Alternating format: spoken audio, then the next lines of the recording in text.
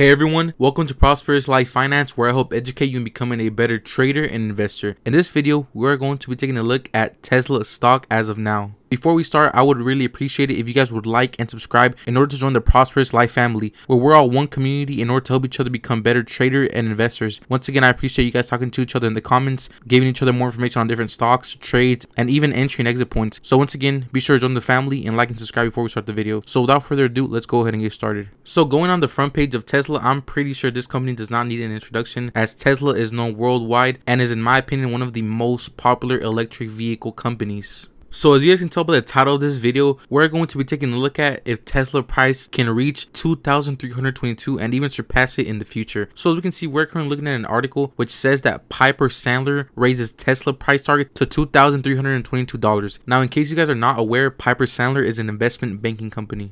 So here we see how the Piper Sandler analyst Alex Potter actually raised his price target on Tesla stock by nearly 150%, from $939 to over $2,322 per share. Now, the reason is just the fact that he says that Tesla is the most consequential company in the mobility ecosystem, and he says that it is unlikely to change in the next decade. They are increasing their price target to $2,322 after adjusting their DCF model to reflect their faster than expected share gains and also their detailed analysis of Tesla's software opportunity. Now, first and foremost, let's start with this first statement. They say that this is unlikely to change within the next decade. So as you guys know, Tesla has been around for quite a while, and in the few recent years, they have gained lots and lots of popularity as we are moving into a more technological world. And as you guys know, Tesla did change the world in the electric vehicle segment. While I'm not saying that they were the only company to do this, I think they're one of the first to actually make electric vehicles look really nice and be able to market them to the overall population. With this being said, I do personally think that Tesla can actually continue to rise in stock price throughout the next decade and even beyond that. And as you can see, they are increasing their price target after adjusting their DCF model. So in case you guys don't know what a DCF model is, a DCF model is essentially a discounted cash flow,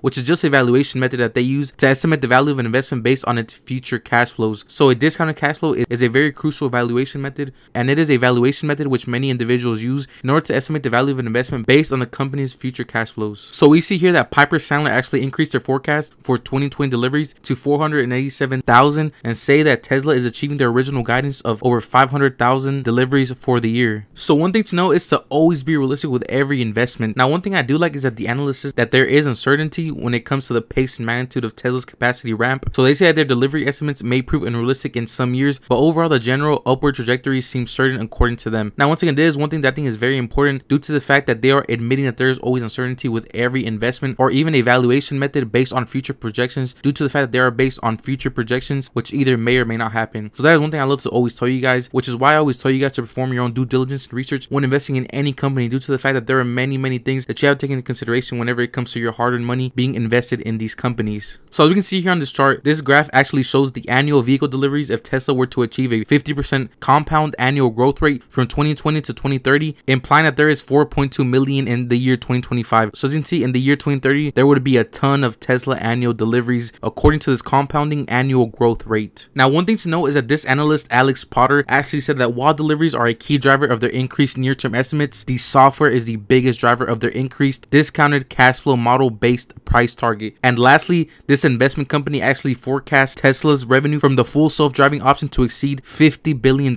in the year 2030, which are some very large numbers. So now let's go ahead and take some look at some technical analysis. So here on the screen, you are looking at the TD Ameritrade Think or Swim trading platform, which is my personal choice when it comes to trading and investing in stocks. So as you can see here, we have Tesla stock, and we are currently looking at a 1 year, 1 day chart. So we see a few things. We see how at the end of last year, the low was $211. The stock price right now is currently at $1,524. So if you got in anywhere last year, your returns on this stock were overall massive. So what do these lines and indicators show us? So essentially, this blue line right here is our 9-day exponential moving average. Here we see the volume. Right under that, we have the MACD, which actually helps us with entry and exit strategies, and the RSI, which helps us to evaluate if the stock is currently oversold or overbought. So in case you guys would like to get more information about all of these indicators here that you see on the screen, my channel has multiple tutorials on how to use each of these, and I even gave you guys examples of how they work. work. So one thing to note from the very start is that whenever you are a short-term trader or swing trader, it is going to be very different from a long-term investor. So what this means is that if you're a long-term investor, obviously you wouldn't mind these day-to-day fluctuations, because in the long run, as you can see, you will profit no matter what. Now, if you are a short-term trader and swing trader, obviously these fluctuations are very good for you, as you can enter and exit constantly. So still on this yearly chart, we do see how the RSI is actually indicating us that this stock is currently overbought, and the MACD is actually kind of slowly forming a selling signal. While it has not, it is one thing to look at. Now let's actually go ahead and look at a 5-day chart. So one thing to note is that these past 5 days, Tesla did reach a high of $1,794.99 before tanking right after that. Now this is also one thing I want to let you guys know about Tesla stock, is that it is very, very volatile, which means that you have to be able to handle these day-to-day fluctuations. Depending on your personal investment style, strategy, and even risk management, you should always follow your plan. This means that even if I bought at this high and I'm a long-term investor, which means that I plan on holding this stock for over the next 10, 20, 30 years, I will not pay attention to these day-to-day fluctuations and even these small pullbacks, as it is part of the investing process. And if you are a trader or swing trader, obviously your approach would be very, very different. Now remember, all of these indicators you see on the screen should only be used as tools and not final investment decisions.